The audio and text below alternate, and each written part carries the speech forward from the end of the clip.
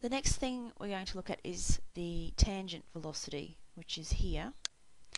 And the tangent velocity works by adding a velocity to the particle that slings it around the outside of the particle emitter. Now, the particle emitter here is ellipsoid, and an ellipsoid can be a sphere, and in this case it is. So these particles get created within a space that's about that size there, and if we look down at this ellipsoid setting here and change this to 2, 2, 2, you'll see that the emitter size has suddenly doubled.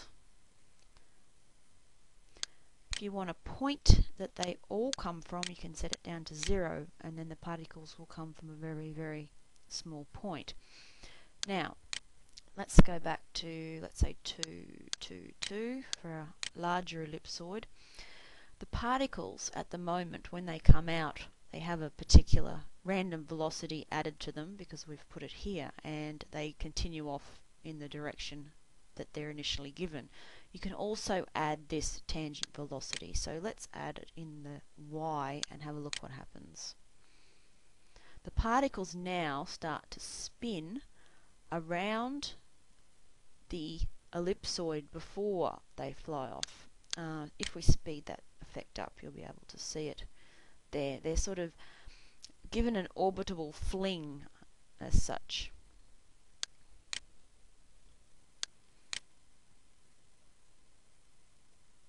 So you're creating a vortex out of this. Now, if we just stop playing that and go back to the scene view, if we rotate this cube so that it's, I should say the particle system, so that it's upright,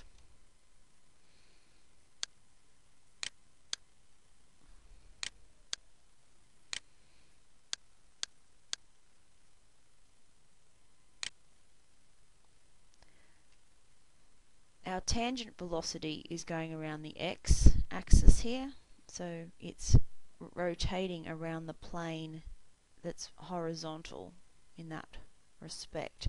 If we change that to y, we will get a different effect of its rotating, and you can see it's going more or less around that way. So we can create an interesting vortex. If we go back to this, let's say going fast around, and we then make the upward force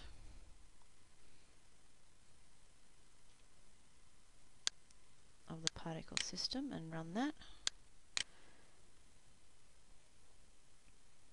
we get, well, it's a slow kind of tornado effect if you've got a good imagination.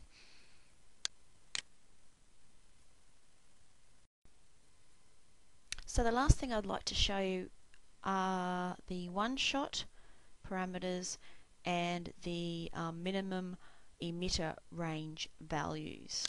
So if we go back to running a particle system, as you can see here, I'll just set that back to 0 for the moment. Right, so you have an ellipsoid, particles get created anywhere inside that ellipsoid, and then they get a velocity added to them. I've turned off all the velocities for this demonstration. What one shot does is to give you all the particles produced in the one go, and then the emitter does not emit particles again until all of those particles have died off. So if we turn that on, we can see that we get bursts of particles, and all the random factors still apply. So if we say move these like that, it's still not going to create another burst until they've all disappeared. Now, the final thing is this minimum emitter range, and what it does is it sets the range which is inside of the ellipsoid that these particles are going to be spawned. So if we've set that to 1, particles will be spawned on the exterior of the ellipsoid. So instead of being created all inside, they're all on the surface of the sphere, which you have to imagine because we can't really see it. So notice that you're getting a much nicer circle there. Now if you want them halfway within, so that they get created sort of from this point outwards, then you set that to halfway. If we set this to 0, then we go back to getting particles created anywhere inside the ellipsoid. If we go into the game view, we probably get a better look at what's happening. The first part allows us to change the colours of the particles. So over their lifetime, from when they're first born, you can set the colour. Let's say we're going to make that red, like that, and you can see that they start out red, and as they get older they become white before they finally extinguish. If we make it red for the next one, they'll be red for longer. And then let's set something that's a sort of a yellow.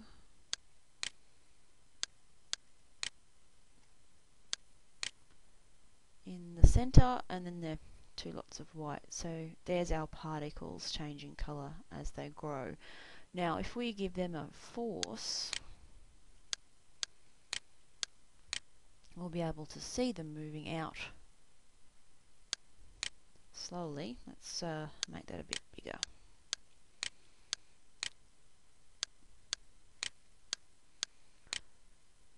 Okay, so they're red in the center, and as they fly out they become white.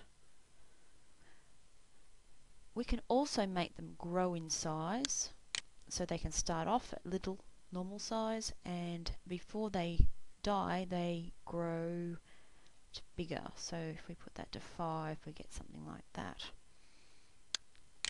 which looks like a bit of a plasma ball, and you can see that you've got the red and the yellow in the center. Now if you want these particles to actually go out further from here, you would need to go back into this particle emitter settings and make their lives longer, so that you do get more of them coming out, as you can see there.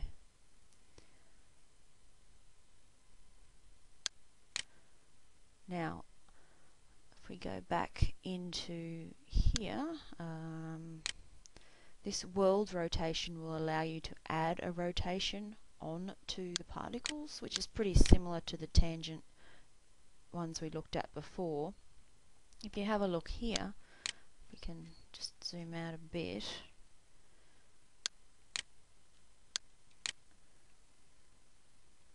You can make them spin quite radically, or if you want a less effect, you can slow that down.